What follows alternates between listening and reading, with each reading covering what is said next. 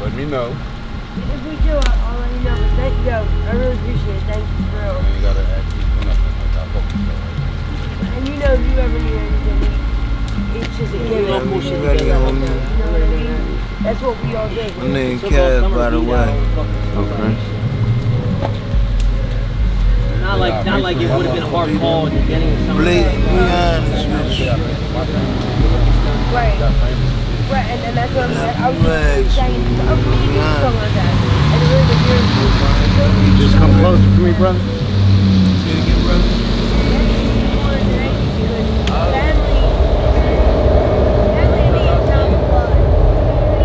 What's your name, brother? Say Kev. My name Kev. All right. Where you from, brother? I'm from Southwest Philly, man. Okay. And how old are you? I'm 45. 45. How long you been out here? Man, I've been out here about 23 years. Oh, okay. So you been out here for a while, huh?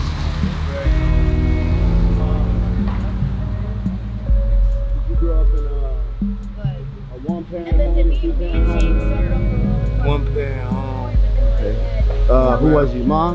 My grandmother. Your grandmother? Okay. And your parents, where was they at?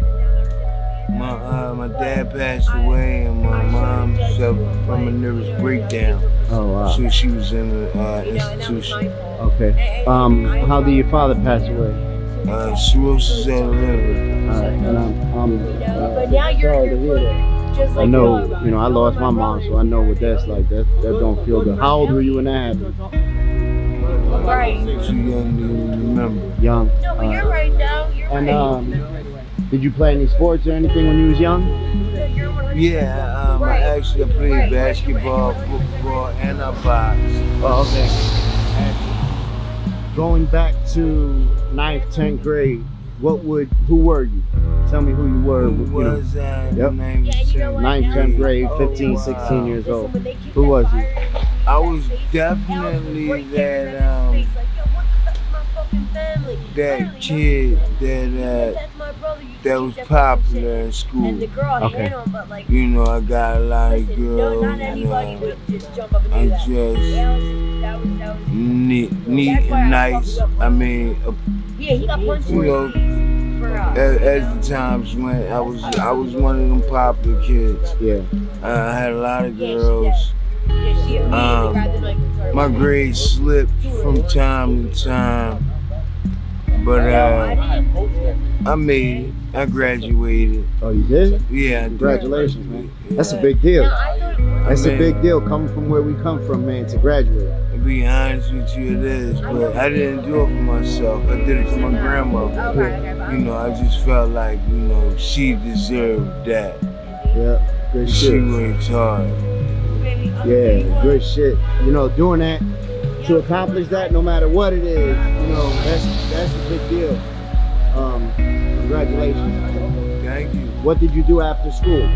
After I graduated high school, I actually hit the streets real young, man. I started selling drugs, started robbing drug dealers. I never really got into the work field. You dig what I'm saying? It was like I found a way, I found easy money, and I ran with that. Like the easy money, sticking people up, man, doing home invasions and stuff like that.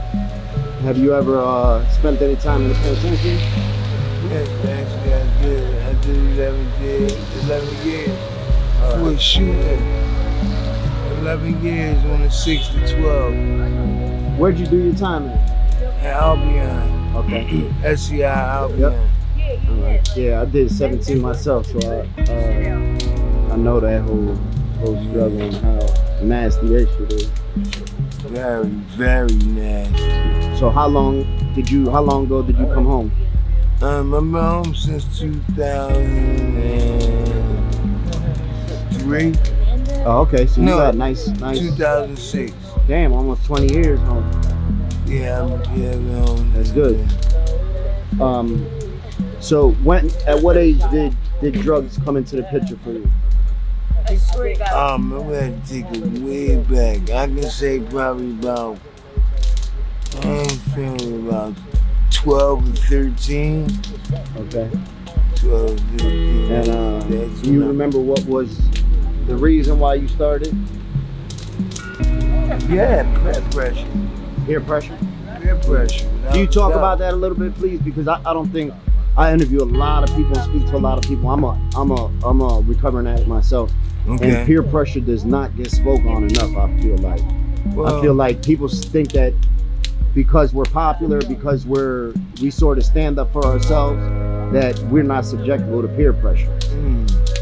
I'm glad you asked that question. You know, going to high school with my friends, they would smoke weed. You know, and if we wasn't smoking weed, we wasn't wasn't doing anything. And at first I held out for a very long time. Okay. I honestly didn't want to smoke weed or cigarettes or anything like that. But then again, I fell victim to temptation. Yep. As I think more of us do than not. Yeah. You know. It's true. So where are you staying at now? You staying out here in the street? I'm homeless, yeah. Okay. How long have you been homeless? Say it again. How long have you been homeless? Oh, right now, this time, I've been homeless probably like 5 months. Okay, 12:30. And so you just sort of crashed wherever you crashed? Yep. Where you sleep at last night? Last night I didn't sleep. I stayed up all night until the train started running again. Yep. Down the dream.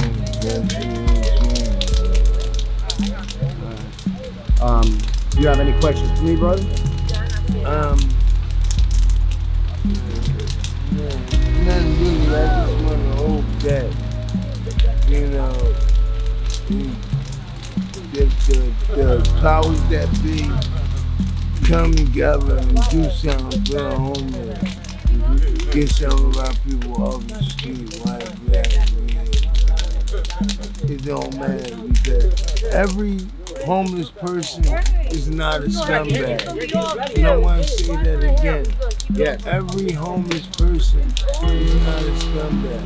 Yep. Very hard to believe that.